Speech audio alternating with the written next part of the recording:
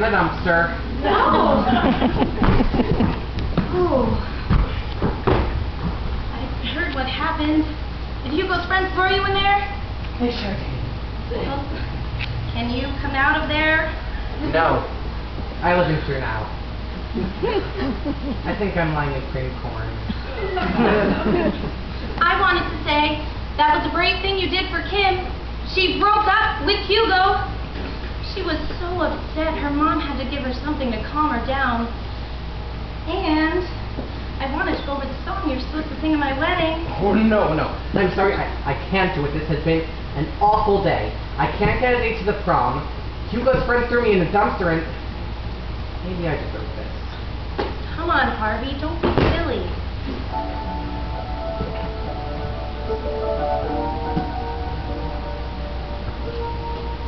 So today you made some mistakes.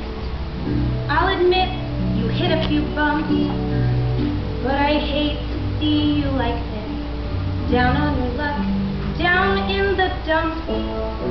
So hope might seem in short supply.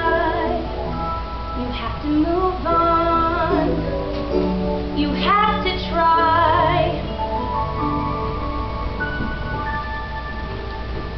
So come out of the dumpster. Don't leave me standing here. Come out of the dumpster. It's okay, the coast is clear. The cop cars are leaving, and Channel 5's packed up its crew. Who's here? So come out of the dumpster. I'll be right here waiting for you.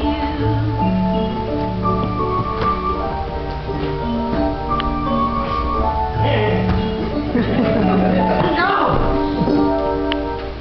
So you're back in the dumpster. Well, that's like a metaphor. Everyone has a dumpster, a stumbling block they can't ignore. But the fight, it makes you stronger, and next time you might stand. So come out of that dumpster. Here, take a hold of my hand. Getting a date was harder than you anticipated. I hit Kim's boyfriend, and Kim had to beat the dating. But this sort of thing happens all the time. When life gives you garbage, you use it to climb.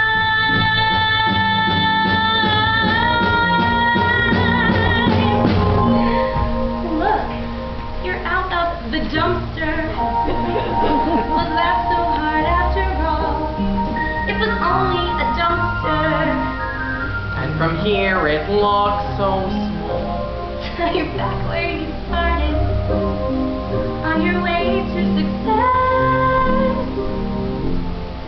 So